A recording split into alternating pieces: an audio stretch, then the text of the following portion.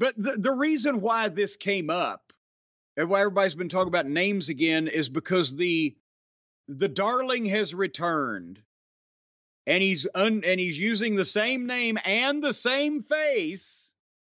Yes. Johnny Gargano came back to wrestling. Oh, joy, oh, bliss. The business has been saved. And he's using the name he was using there before. Imagine that. I mean, I know it's not out of the bounds of possibility they would change it after 5 years or whatever, but for whatever reason, they seem to like this guy. And for the kind of people who like that kind of thing, I guess he's the kind of thing those people like. But obviously, this is the furthest thing from a game changer in any wrestling war that Johnny Gargano, Johnny Sameface, no Mrs. Sameface with him this time, but Johnny Sameface has returned to entertain us with his generic build, his diminutive body, his pale complexion, his undemonstrative face, and his general overall silly demeanor. Oh, wow. Yep. Cleveland's favorite hometown wrestler.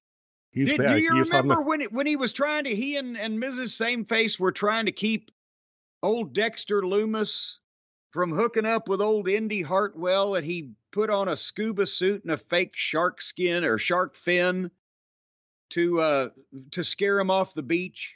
Yes, peak NXT. That's some storytelling, let me tell you.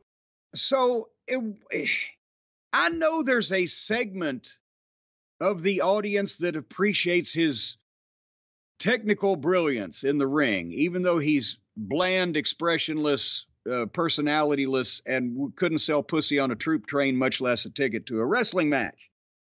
But can't we all agree that they're going a little too far on Twitter when this was headlines and it was Johnny Gargano? It was like Cena's come back full time. Or, my God, here's Steve Austin in his prime. Are they going a little overboard on this? Just this? I know he's a Triple H guy, and that's probably why he sat at home and did his daddy thing with his new baby and just waited, figuring, well, fucking Vince is older than I am. He'll die eventually. Yeah. But, I mean, I guess there is a certain subset of WWE fans who remember Johnny from, all of his fine work in NXT, being the first wrestler in NXT to win the so-called Triple Crown, tag team, NXT heavyweight and North American titles. And I understand he was also at one time the nicest guy in prison. That was a bigger honor. Absolutely. He got a key from the warden for that. But, yeah, I mean, he's somebody who, I guess, looked favorably upon by new management and is being brought in and looks like he's getting paired up and resuming old business with Austin Theory, or Theory. Well, and that's another thing. God damn it. Theory, they started pushing as a phenom. He was Vince's handpicked, protege. Vince was going to be his mentor. That's how they were giving him the rub on television. They put a belt on him. Then they took the belt off of him. Then now he's been floating around with he's going to be working with a guy that technically, yes, the guy can perform all the moves, but he has indie style matches, which is the last thing that Theory needs to get in the habit of. He's a foot shorter than Theory is. Mm-hmm. Compare the physiques and tell me that it doesn't look like a bodybuilder taking his fucking, diabetic nephew out for ice cream.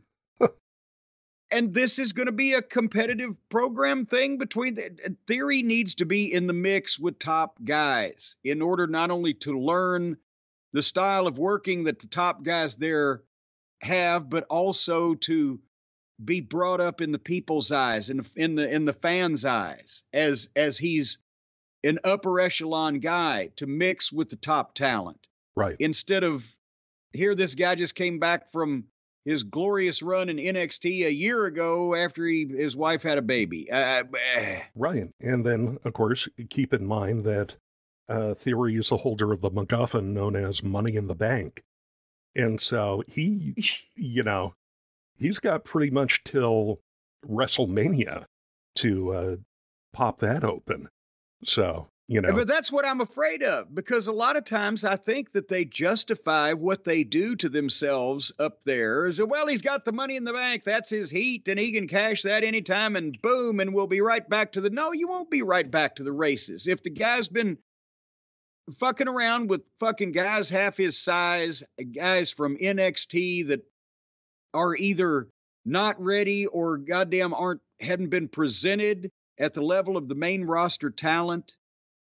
If they right now, from what I've seen on the A&E programs over the past week or so, I'd do something with Theory and Edge, because Theory comes off to me as a guy, because now they've killed the Judgment Day, right? They took the whole reason for the group, as well as the spokesman, as well as the main event level star that gave the whole thing an era of credibility. They took that out of it, so fuck it. Poor Rhea.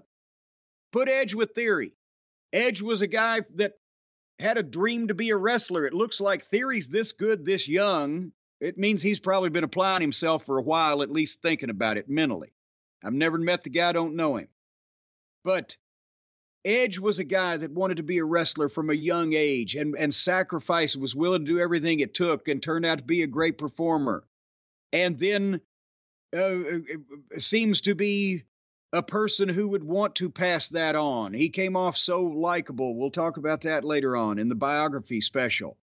So why not take a guy like that that's winding his career down over the next year and put him with a guy like Theory? Edge is, don't let him do the goddamn ladder, table, chairs, baseball bat fucking matches for either one of their sakes. Edge, because he's, bad neck, and Theory, because why? But let them have a program and let Edge teach this guy in the ring in front of big crowds what timing is, and how the top level guys work there, and how to feel crowds and milk shit. Give him a postgraduate education, and you'd be doing something positive for everybody. Yeah, well, that's entirely too logical, Jim. That's logic is, it ebbs and flows. It's quite a commodity in world wrestling entertainment. And I mean, I've watched, and we'll talk about SmackDown. I keep saying we'll talk about these. I swear we will. I swear we will. But I'm trying to go back through my notes now and remember if they told me anything on SmackDown about what Edge is even fucking doing. I can't even remember now, this thing. I'm looking through these notes. Where's Edge? Where's Edge? I don't see any Edge. I think I've seen a lot of Edge on Biography and on Rivals. So the point is, again, they are on their own retrospective shows telling stories of how a guy that was more established worked with a guy that was on his way up and less established, and they both prospered because of it even more.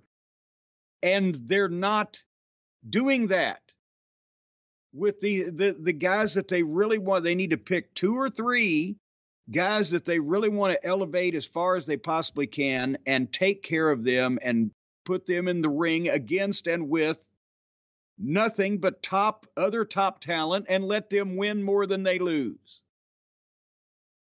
And if anybody considers Johnny Gargano main event talent in the WWE universe, that is an indictment of the fucking WWE talent roster.